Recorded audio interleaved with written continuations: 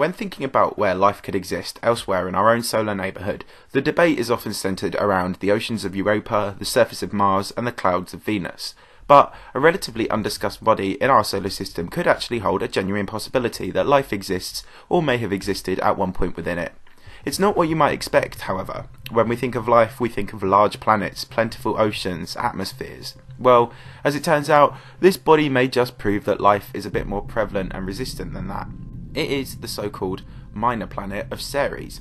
Ceres is an asteroid, the largest of its kind, located within the main asteroid belt between the orbits of Mars and Jupiter. Comprised of mostly rock and ice, this little planet has recently been found to have key ingredients for organic life to emerge. The name Ceres originates from the Roman goddess of agriculture with said name. Maybe swathes of forest, crops and nature is a little bit of an exaggeration for this celestial body, but Ceres is certainly diverse, unique and very interesting. So let's dive into its frozen oceans as we search for life on the dwarf planet.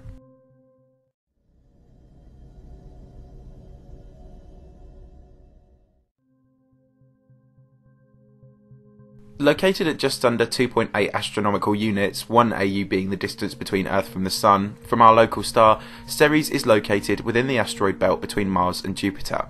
We've covered the Kuiper belt in this series before, a massive belt of debris located beyond the orbit of Neptune, but this belt is a lot more well known and is a lot closer to home. Ceres is essentially a large asteroid, and is the largest of the large asteroids within the belt, hence why it toes the line between asteroid and dwarf planet. It was first discovered in 1801 by astronomer Giuseppe Piazzi at the Astronomical Observatory of Palermo. In the years leading up to this, it was theorised that a planet like Ceres would exist between Mars and Jupiter, as part of the now disproven Titus-Bode law. The law stated that each planet moving further away from the Sun would have to orbit at twice the distance of the previous one, meaning the various planetary orbits in the solar system were increasing in radius exponentially. A discredited theory now, but it led astronomer Johannes Kepler to notice a gap between Mars and Jupiter, and he theorised something undiscovered may lie there. This lucky coincidence led Hungarian astronomer Franz Xaver von Zach to assemble a team of 24 astronomers nicknamed the Celestial Police to search the area for a planetary body in 1800. The team found several large asteroids that we now know to be in the asteroid belt, but it was Giuseppe Piazzi, an Italian astronomer, who discovered the dwarf planet of Ceres by accident. He had been searching for star-like objects when he observed Ceres for the first time, and although he initially thought he'd found some sort of comet, further 23 observations eventually ended up with him labelling his discovery as a planet, and being invited to join the Celestial Police before illness meant he could no longer observe the skies. Estimates of this celestial body didn't really get much within the correct bounds. Some theorised it to be as small as 200 kilometres in diameter, whereas others placed it around Pluto's size, at 2,500 kilometres wide. We now know Ceres' size to be about 945 kilometres in diameter, meaning, and if you watch my video on the biggest things in the universe you'll know this, that Ceres is a comparative size to the top to bottom length of the United Kingdom. It takes 1,681 days to orbit the Sun, just over 4.5 Earth years. Ceres' origin is still up for debate. We predict it to be roughly 4.5 billion years old, and we theorise it might be a surviving protoplanet. A protoplanet, also known as a planetary embryo, is an asteroid-like body that rams into other embryo planets to form terrestrial planets. Most of the inner solar system protoplanets are believed to have been either merged into planets or ejected from the solar system altogether by Jupiter's orbit and gravity. Ceres seems to have survived these eventualities relatively unscathed, if true. Other theories, however, state that Ceres was actually formed within the Kuiper belt before migrating nearer the Sun via various large gravitational influences. This theory holds weight given the presence of ammonia salts detected in Ceres' Ocata crater, and also Ceres' believed formation under colder conditions than most planets and asteroids lends credibility to this theory too, meaning that the dwarf planet was formed beyond Jupiter's orbit for its composition. Ceres was originally considered a planet for about 50 years before being reclassified by early astronomers in the mid-1850s, after the discovery of other asteroids around it. It's now considered a dwarf planet, or minor planet, or large asteroid. It was actually Ceres and its neighbours that were crucial in the discovery of asteroids. Most of these asteroid rocks were originally thought to be like stars, but following the discoveries of these asteroids, astronomers realised they fell under a new classification. 1 year after Ceres' discovery in 1802, with the discovery of the second large asteroid, Pallas, William Herschel designated the term asteroid, which literally means star-like. Under the more recent minor planet designation system, Ceres' full name is actually 1 Ceres, followed by 2 Pallas, 3 Juno, and 4 Vesta, numbered in the order of their discovery. In 2006, Pluto was reclassified as a dwarf planet thanks to the discovery of Ceres, another dwarf planet, a year earlier. This put Ceres up for debate too, being a lot smaller. On the 24th of August 2006, a planetary definition was adopted that stated that a planet had to dominate its orbit, which ruled out asteroids from the get-go, as no asteroid in the belt actually cleared out its own orbital path, instead being part of the larger asteroid belt. It too became a dwarf planet. Dwarf planet or minor planet, what about the planet itself? Well, we know Ceres is made of mostly ice and rock. It has a rocky interior with an icy exterior. We have, interestingly, observed what could be the remnant of an ocean that once held liquid water, an essential building block for life as we know it. On the surface, ice mixes with various minerals, and you can even find iron-rich clay on its surface too, perfect for any aliens wanting to build a natural sandcastle on the surface. Ceres' surface is relatively warm for an asteroid, with an average surface temperature of 235 degrees Kelvin, and that's minus 36 degrees Fahrenheit and minus 38 degrees Celsius.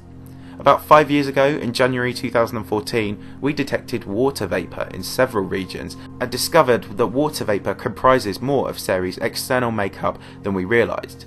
This could be the result of outgassing or from a unique type of volcano called a cryovolcano, which we will talk more about in a second. But this outgassing is actually a common feature of a comet. Internally, Ceres' mantle, which is about 100 kilometers thick, could contain up to 200 million cubic kilometers of water, which is more than all the fresh water on Earth. Aside from all that, some other interesting things about the planet is that the mass accounts for approximately a third of all of the asteroid belt's total mass, and it is the only belt object to be rounded by its own gravity, with perhaps the exception of Vesta. It is also the only classified dwarf planet inside the orbit of Neptune, and it's the 33rd largest celestial body in the solar system. But what makes this planet so interesting? Well, its composition lends itself to the formation of life as we know it, and so perhaps there is some form of life that has existed or currently exists on its surface. Its prospects for life are positive, and as such, we have been to observe it more to explore this idea. In February 2017, organic tholins were discovered in another of Ceres' craters, Ernetet.